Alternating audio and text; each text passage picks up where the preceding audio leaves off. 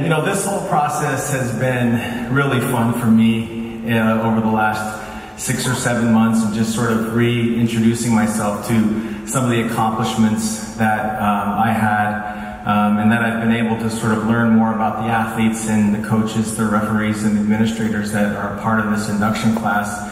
And it just sort of opens your eyes to all the different things and how much has to go on in this industry, in this space, to make the world of high school sports move forward. And trying to engage my son Santiago, who's sitting over there, and he's watching the video. He goes, "Dad, wow, so you did all those things?" He goes, "That was such a bad haircut."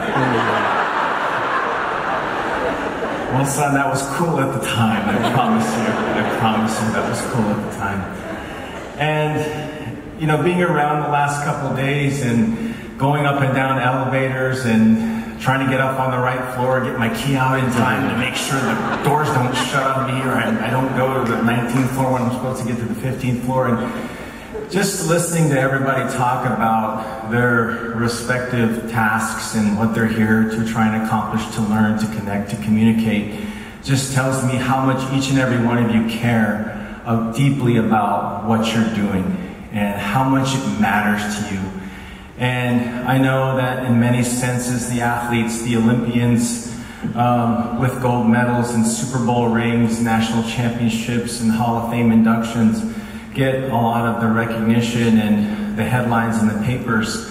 But, you know, we stand on your shoulders. We stand on your efforts, on the work that you put in on a day-to-day basis. And, you know, walking through the lobby, and I overheard somebody talking about schedules for the fall and games and tournament brackets. I'm like, man, we're already getting there. Geez, like, enjoy the summer a little bit. But as you know, the work never stops, and it's for good reason. You know, the athletes are the ones that get a chance to go out there and run on the field and hit a golf ball or step on the court. But there'd be no court or field or course to step on without you.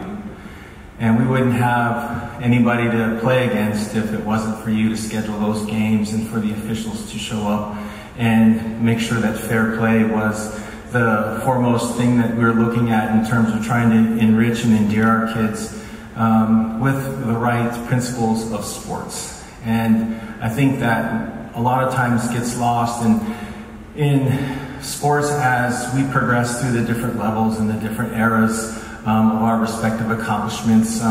The group of athletes gets smaller as you get to each level. You have a lot of your buddies in mid-school, and we lose some of them in high school, and then we lose some of them in college, and then it's just the last few standing that are able to sort of achieve and have an opportunity to play at those highest levels. But what I really appreciate, and still to this day appreciate, especially having seen sports gone in a variety of different directions over the last 5 or 6 years, is just the purity of the high school game and how pure it is, and how an athlete can show up with very little experience as a freshman, but an interest and a love for whatever it is that particular activity may be, and be able to be coached, be able to be developed, be able to be guided, not just on the field, but also in the classroom.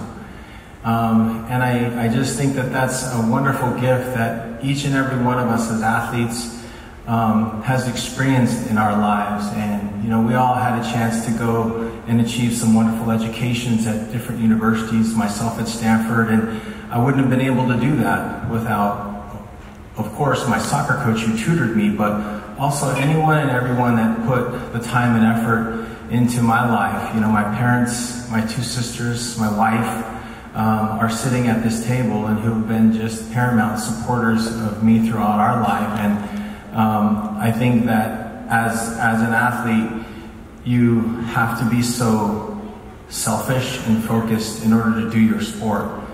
And as I got away from my athletics and I segued into television, I had to grow up. I had to learn how to not be so selfish and be a parent and be a husband and a friend. And those are all things that I knew how to do because I had great guides and mentors in high school. And those are the times that I look back, and my high school friends are still my best friends in the world. and they still treat me the same way. So I left professional golf, got into television, and was doing a number of the first shows on a show that we have on NBC Sports and Golf Channel called Live From. You're in a nice suit and a tie, you're on the desk talking about golf. And I did the show, went home back to Albuquerque, was sitting around at dinner one night with some of my high school friends. They're like, wow, you look fatter on TV.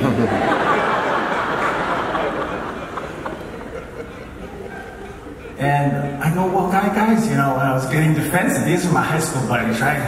I'm getting defensive. And I said, well, you know the camera adds 10 pounds. And they go, well, how many were on you?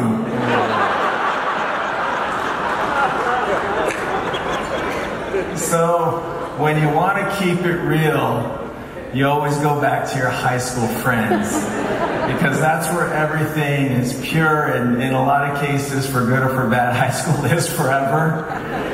But every single one of you out there is doing something that matters.